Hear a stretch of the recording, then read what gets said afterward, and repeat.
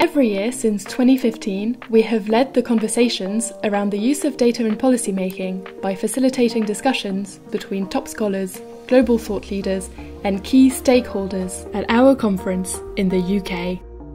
Thanks to you and our ever-growing international community of diverse, multidisciplinary experts, we have enabled interactions that have pushed both technology and policymaking forward.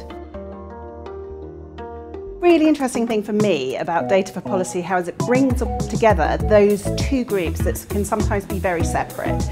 The data side and the actual practical application of the policy side. We have been encouraging decision makers to really consider the potential of new data technologies, whilst also working to make the world of data more trustworthy, by making sure those new processes leave no one behind and are as ethical as possible.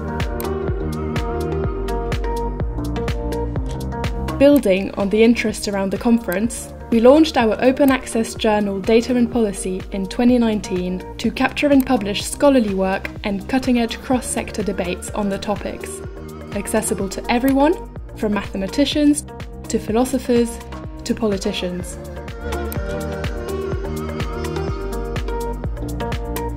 Our goal is to create spaces for these conversations to be deepened and sustained all year round in order to diversify our community even more and bridge the gap between science and humanities, the public and the private sectors, and scholarship and practice.